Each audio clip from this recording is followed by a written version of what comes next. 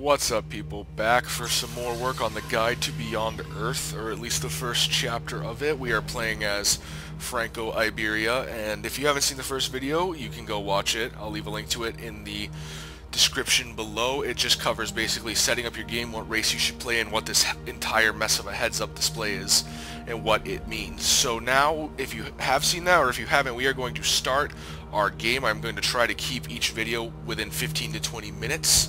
Just for convenience sake, and I'm going to cover as much as I can. The game is set to quick, so we will be covering shit pretty fast. So turn 1, we're on our worker right now, which is going to build us improvements. Wants us to construct a mine. We have chitin over here.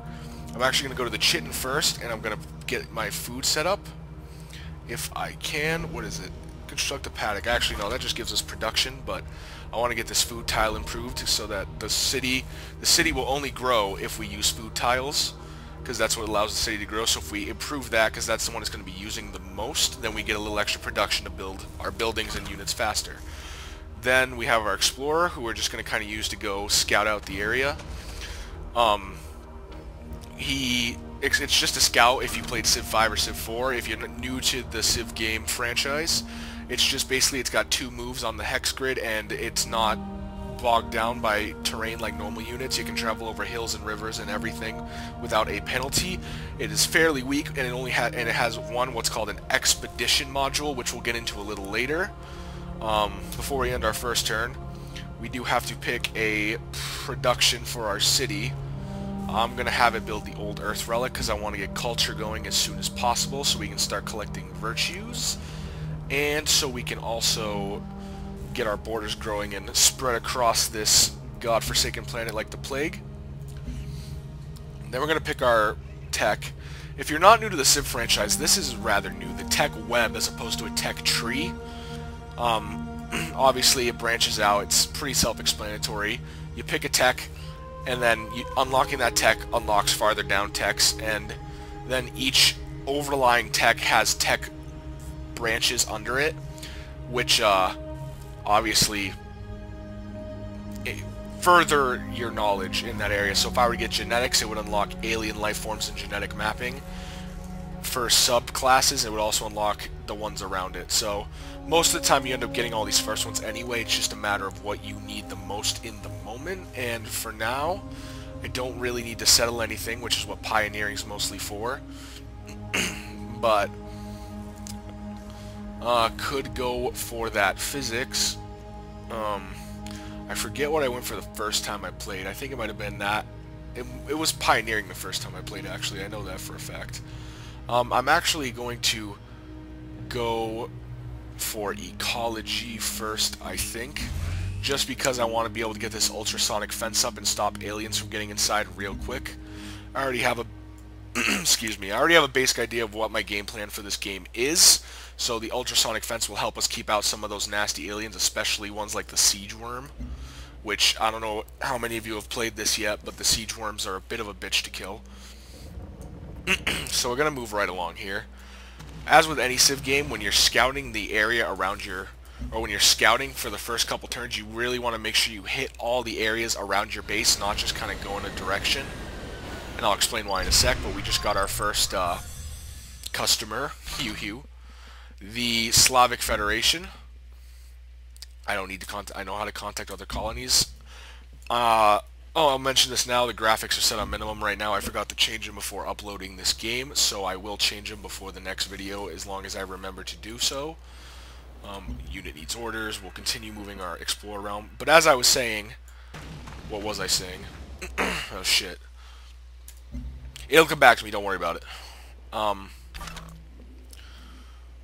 Oh yeah, so the reason you want to explore all around is because it gives you a better idea of what's in the immediate area, whether it's alien nests or resource pods like we just found, and it also gives us a good idea of where we should settle next. If obviously you want to keep your second settlement, city, outpost, whatever, you want to keep it near your first one, so to explore the entire area around your map is a very good, or around your city is a very good idea, so you have the broadest selection.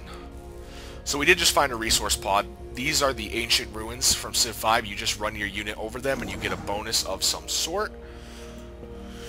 Our worker has finished there, so we're going to pull him over to this other resource and work on that, and meanwhile we're going to see what we get from this resource pod.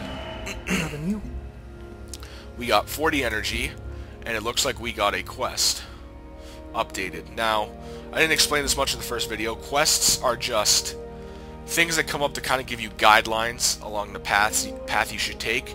Usually the picture gives you an idea of what type of reward you'll get. So this is our first quest.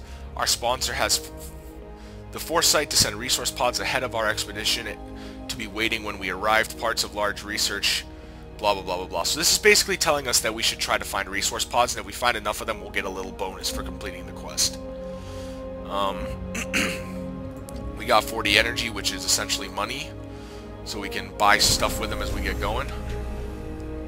We are going to... I thought there was a resource here. Maybe there wasn't. But I know there are some up here that I should go get. Like this fiber. I don't know what it's talking about. I don't... Oh, okay. I know what it's talking about. Well, I'm going to go down here just to explore it. This may be helpful. We did find some aliens. Now, I don't know where their nest is.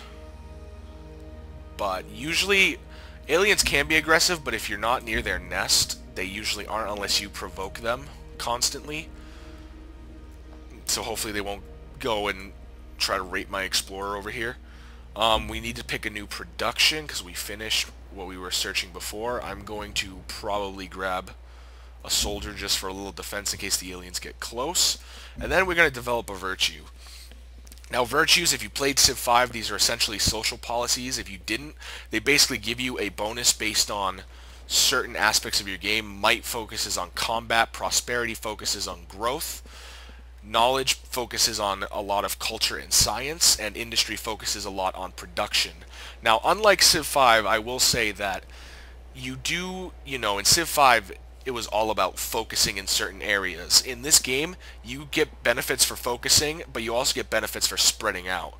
So you can see along the left and along the top, there's these markers, and they give you an idea. They'll actually, if you hold your cursor over them, they tell you what bonuses you'll get for getting a bunch of certain things. So under each of these four main categories, there's three prizes, and these are called synergy bonuses. So you get a prize at 5, 10, and 15, and that means that if you get 5, excuse me, if you get 5 perks in one tree, 10 perks in one tree, and 15 perks in one tree, you'll get a bonus at every 5 mark, and you can hover over each one to see what you get.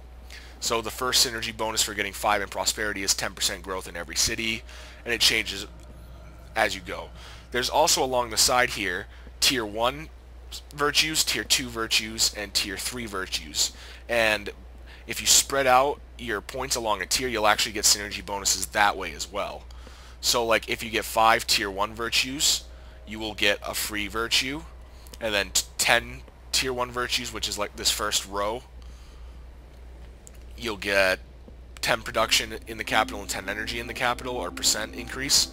So there is a bonus to spreading out as there is for going straight down. So for me, I'm probably gonna focus down on the science and culture since I did pick Franco-Liberia. Sorry if this is a little detailed.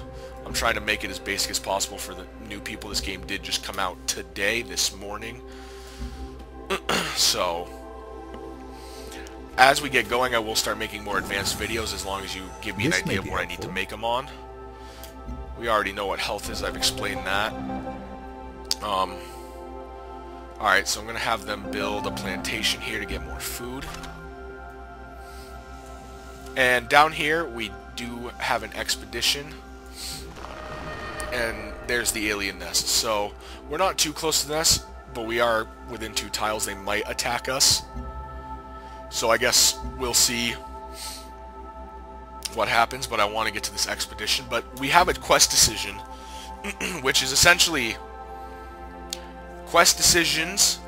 You make decisions for your quests. As you can, this emblem basically means that your decision is going to affect your affinity points up here. So this quest decision, when we came to this planet, we brought a number of plants from old Earth. Somehow one of the plants has taken root outside of our city and turned invasive. If left unchecked, it could convert the local environment to a more Earth-like ecosystem. Whether or not that is a good thing must be decided. So you can either contain the outbreak, which will point you towards the harmony direction, or you can ignore it and let it grow, which will point you towards purity or supremacy. I am going to play this game for a harmony affinity like I did my first game, so we're going to contain the outbreak and try to kind of keep the ecosystem of the planet as it stands now.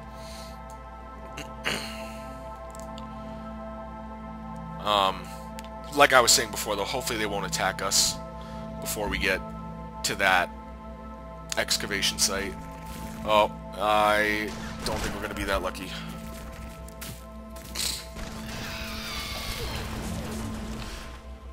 Well, they did attack us and they did kill our explorer, which kind of sucks. That means we're not going to be able to get into the expedition site right away. But that's okay in the end, I guess. At least we know it's there.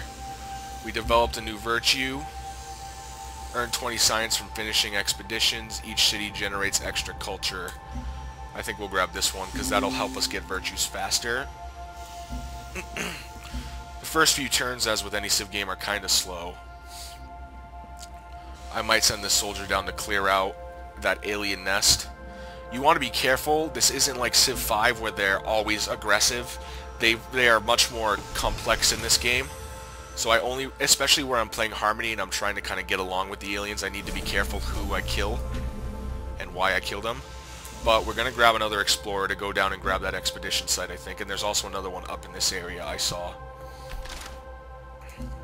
But for now, our soldiers will need experience. So it's a good idea to get moving.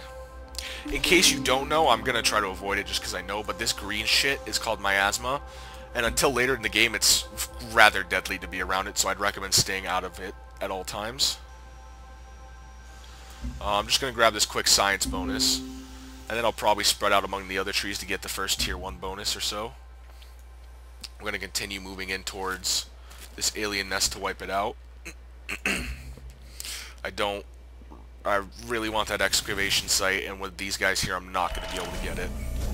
Our engineering groups have discovered... So we did get ecology, so now we can build the ultrasonic fence, which is the main reason I did it, but we also can build a vivarium and a miasmic repulsor, which I'll talk about when I need them.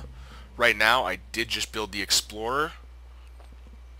We already have a worker. I think I'm going to grab a clinic first, then maybe I'll go for the ultrasonic fence. The clinic gives us science and health, which are two of the biggest things we need. So now we're going to move in here, and we're going to essentially wage war on these aliens. Now that we've become the aggressors, their AI is programmed to respond to a threat. And we did get our explorer, and there is an excavation site right up here. However, it is in miasma, which kind of sucks. So the miasma will weaken our unit, but we can work around it. Alright, so we got ecology, which unlocked geophysics and alien biology, and then a couple other branched out ones. But I want to get the first few done. You should really grab these first 5 first, and then kind of work on expanding. I'm going to grab pioneering, so that I can settle a new city. Obviously, since my game's on quick, my technologies get researched faster than most people's will be.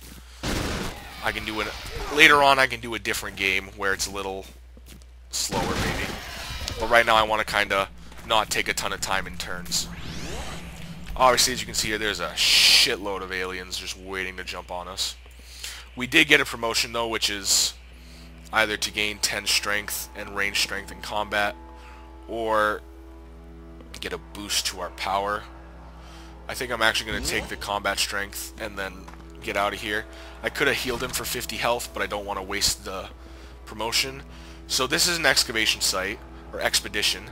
Every explorer has a certain number of expedition modules, which can be increased as the game goes on. You only get one for your explorer, and you just use them. It takes about 10 turns, and when you finish, you get a nice hefty bonus for doing so. So we're going to pull this guy back toward our city. They shouldn't follow too far. Our quest's updated, and now we got to make a decision. Okay, choose a station to charter. So this is actually a very basic quest. This happens in everyone's game. Stations are the equivalent of Civ 5 city-states, or they're basically little civs. They're like little mini one-city civs.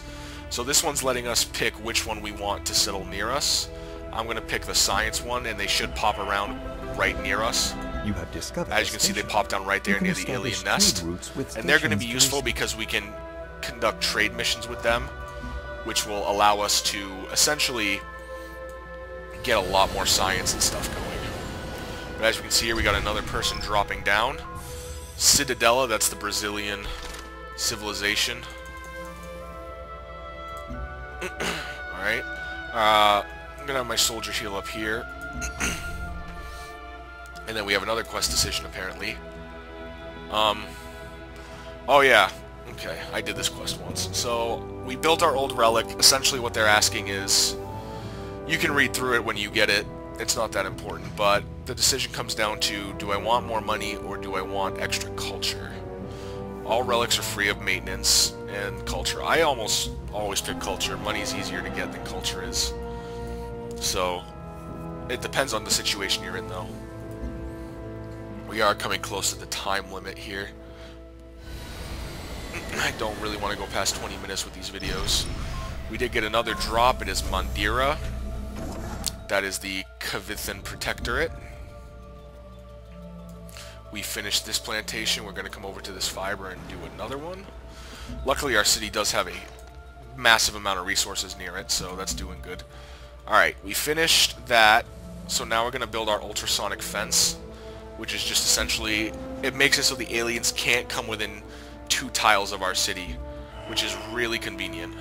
Your explorer has discovered. We finished the expedition up top, which gave us 80 production, which finished our ultrasonic fence immediately, which is really nice actually. So as you can see, those are worth it. Other little note you should add, if you bring your scout back to your capital, you will get another expedition module. So that you can go do more expeditions like the ones down here. But we did finish the ultrasonic fence because of that expedition. So now we are going to... We'll build a vivarium to get our city growing a little faster with food, and then we get another virtue. I'm going to grab the growth one, just because I already know that the second one you can get a free worker, which can come in handy, not wasting time with the production. We're at the 17-minute mark here. The universe is either in progress or Alright, entropy. we got pioneering, which is Equal basically the progress. biggest, well, really big technology, because it lets us build trade routes with other cities, and we can now settle new cities. So, we're going to have our explorer heal up in our territory, and then we're going to choose a new research. So we got pioneering. I would go for alien biology, but I want to get some of these other ones done too. Reveals titanium. I'm actually going to do physics because it gives me my first ranged unit, and it also gives me some science to work with. An extra science building. Alright. Yeah, I'm not going to play the next turn. What turn am I? Actually, you know what? No. Just to keep it even, I'll go to turn 20. So it's going to be about a 20-minute video. That's not too bad. Hew. Really, that was it? That was a fucking exciting turn 20. Pardon my language. We do have fruit down here. I didn't notice that. We did get it. But alright, I guess that's going to be the end of this video. Like I said in the last video, please like, comment, and subscribe. Or I should say like and subscribe if you want to see more. I'll be posting a couple of these today. And for the next couple days, I will be posting a lot of them just to get the content to you quickly, since the game did just come out and I want people to have help. But like and subscribe, and then leave comments with any tips you have for people. Again, leave them, make them constructive, non-insulting, and also with anything you might want to see involving this game, I will go back and fix the graphics thing, so no need to bitch about that. And I will save this and continue it. And hopefully this video will be posted today, and the next few will be posted throughout the next couple days. So I will see you on our next venture.